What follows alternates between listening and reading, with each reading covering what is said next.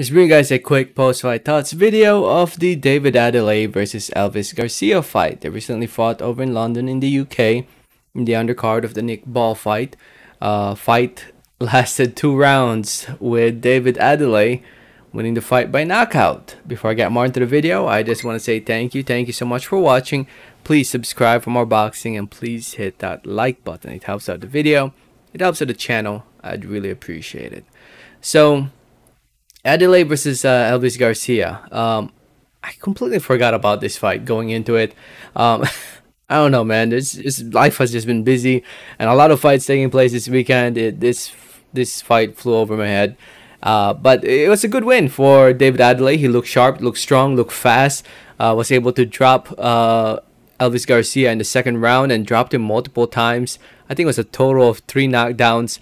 Elvis Garcia could have easily gotten up. I feel like he showed a lot of heart and determination, but he was just getting hit way too much. So it's a good thing the referee was still counting after the third knockdown, and he got up at 9. The referee could have said, you know what, you could still fight. You know, get punched more and I'll stop the fight. But the referee stopped it there, and there was no complaint from Elvis Garcia.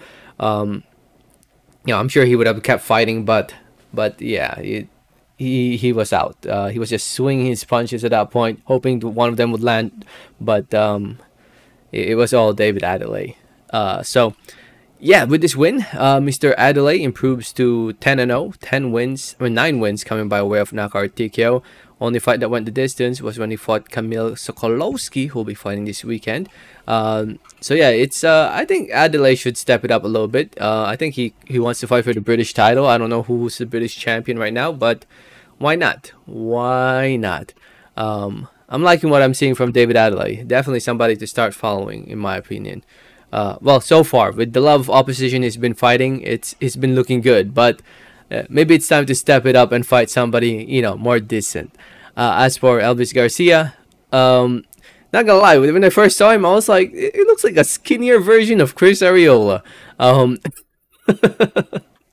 But you know, he's 30 years old. Is it the end of the world for Elvis Garcia? Maybe not. Maybe it is. I think we'll see him back for sure. Yeah, maybe not. Maybe he'll go back to Mexico trying to rebuild his career, trying to get some easy wins. And who knows, we might see him again. But yeah, back to the drawing board for Elvis Garcia. Props to him, though, for showing up to the UK and showing a lot of heart and determination. But obviously, heart and determination wasn't enough to win this fight. So, anyway, let me know your thoughts in the comments. If you saw the fight, thanks for listening. Thanks for watching.